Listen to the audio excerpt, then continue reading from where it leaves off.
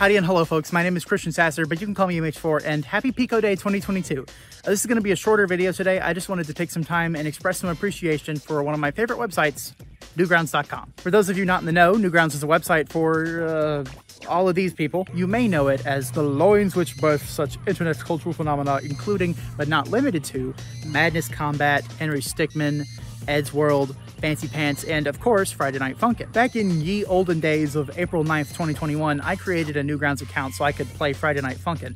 And here we are in the present, and I'm a level 21 gamer, baby. I've been using the site daily since creating my account over a year ago, so what exactly about it got me so hooked? One of the many reasons why I love Newgrounds is the content filtering system.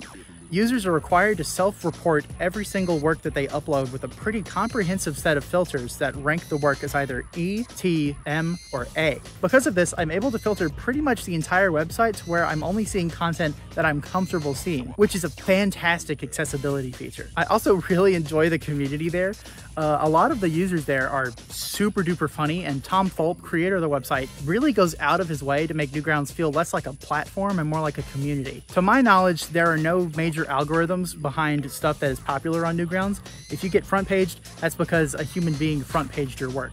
Oh, my script fell. Everything that gets popular on Newgrounds is popular naturally, and I think that's fantastic. And the culture of having Newgrounds characters is something that I really, really enjoy. Sure, there are characters that exist on platforms like YouTube, but they're not really YouTube characters. You don't associate them with YouTube. However, with characters like Ina, Picanjo, Sublo and Tangy Mustard, Salad Fingers, when you think of them, you probably think of Newgrounds. The wide swath of characters that call Newgrounds their home has led to some of the most wild and crazy and inventive and imaginative artwork to ever hit the internet. And special thanks to P-Kettles for allowing reuse with attribution to their wonderful artwork that I just used.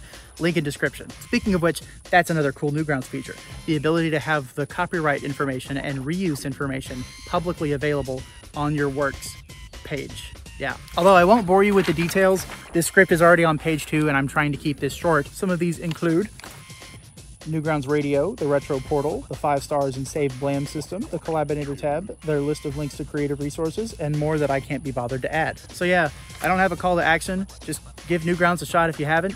You might like it. Try it. Thanks for watching.